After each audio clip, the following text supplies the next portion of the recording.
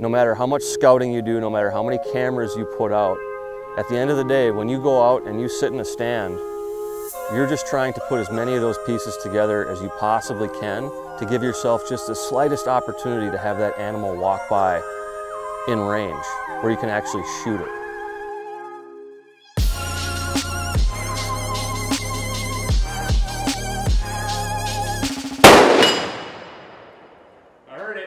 I heard a tink.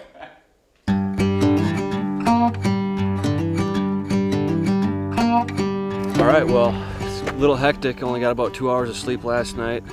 Came down here to Georgia, place I'd never been before. I've always wanted to kill a deer down south. 70 degrees. I feel like I still almost be wearing shorts or something, but we're gonna go try to kill a whitetail.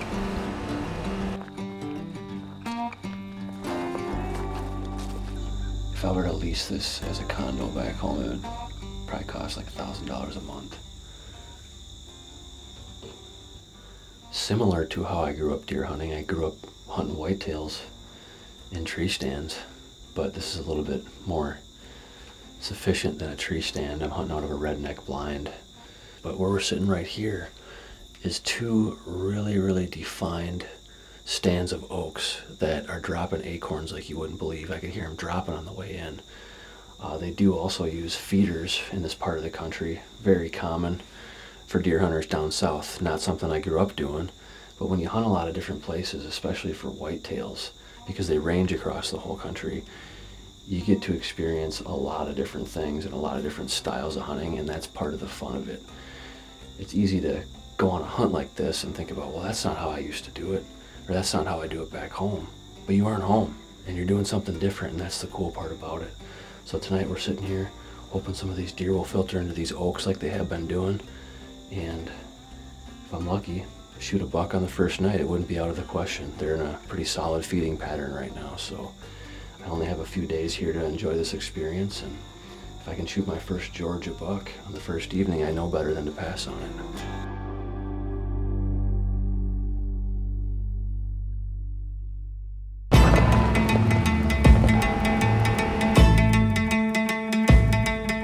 This time of the year, you just gotta put in the time. So, have an encounter with a deer in here, it's probably gonna be right in our face. So we gotta just be on our A game the whole time. It's not good. It's been raining for about 8 hours now. It was downpouring all night. You could hear it just when we were trying to sleep, pounded on the cabin.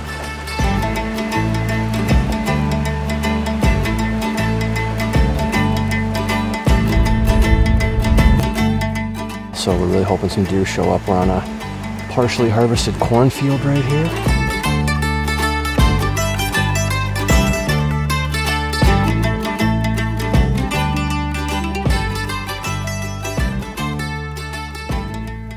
Despite sitting in what we had identified as the most likely places to run into deer, it took a full 8 sits before I ever even had a chance of taking a shot.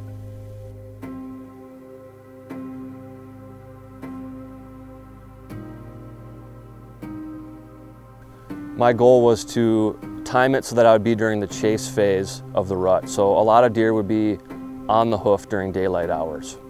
And that's exactly what the deer were doing before I arrived and right after I arrived.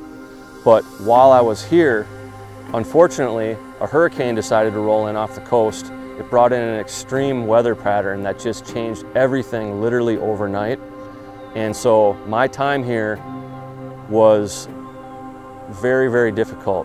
The deer were not moving very much during the day, and those that were apparently just weren't moving where I decided to sit.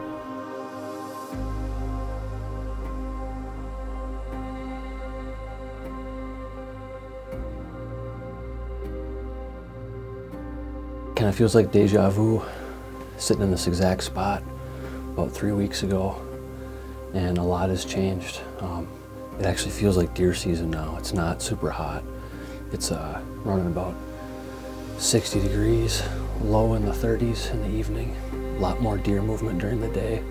A lot more deer showing up on camera during the day.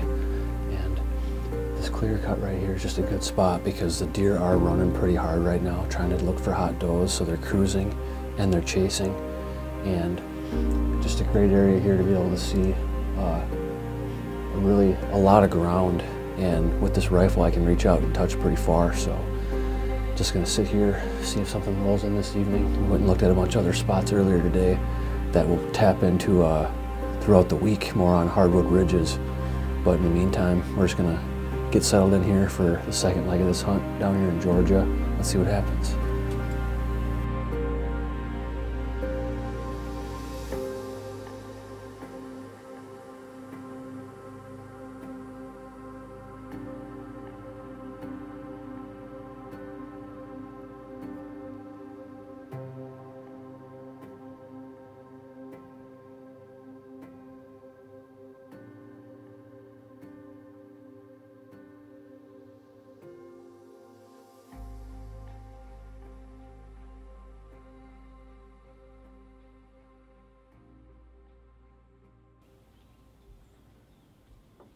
Shoot him, go for it.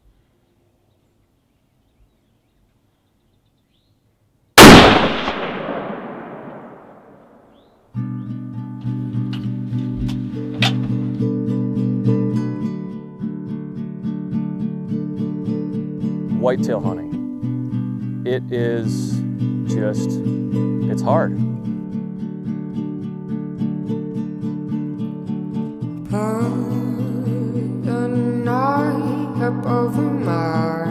And you're gonna find that no matter where you hunt these animals. It doesn't matter if you're hunting over food plots in the Midwest or hunting over protein feeders down here in the South, they're still whitetails. And if you think that you're just gonna be able to get on them at the drop of a dime, you're sadly mistaken.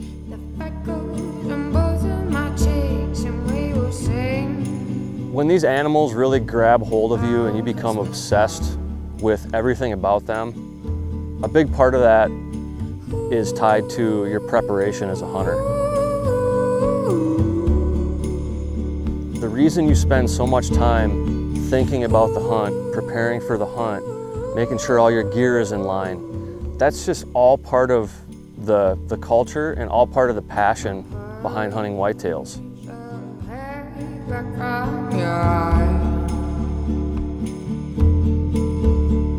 So when you wait, there'll be snow in the sky. So whether it comes to shooting your rifle and becoming proficient with your weapon of choice, or keeping a sharp blade ready for when it's time to make meat after that animal has been killed and you're ready to harvest some food for the table. These are all the things that make whitetail hunting just such an awesome, comprehensive experience.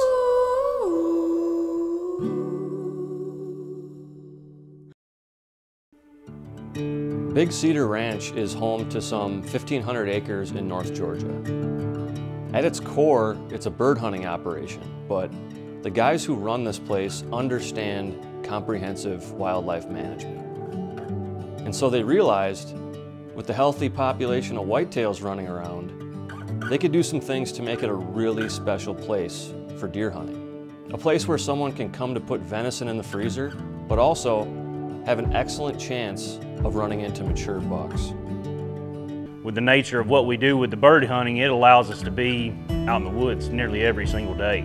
So we've invested in the cell cameras, and it's almost an addiction because every single day you've constantly got all these pics rolling in of different deer. You're naming the deer, you're watching them on a daily basis, and it really encourages you to see those deer for what they can be and not necessarily have that initial shock the first time you see that deer when you go in the woods. And I think that's what gets a lot of people, is they've never seen a deer on their property, and it automatically makes them want to kill the deer, versus, you know, we've seen these deer for 3-4 years now, and it gives you a better feeling of what the deer can be, and like it kind of gives you a little more drive to see the deer, you know, reach its full potential.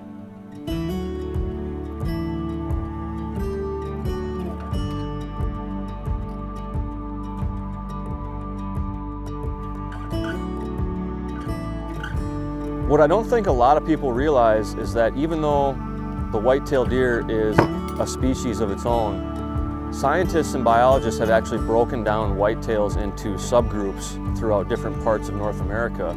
So there are actually very distinct populations of these deer that have a little bit different characteristics depending on the part of the country they live in. As a lifelong deer hunter, knowing that there is so much diversity with the whitetail throughout North America, it's become a goal of mine to go after deer in different places, because not only does it allow me to see different parts of the world, but it really allows me to experience these deer in all the different environments that they live in and learn the whitetail deer on a level that you can't if you only hunt them in one part of the country.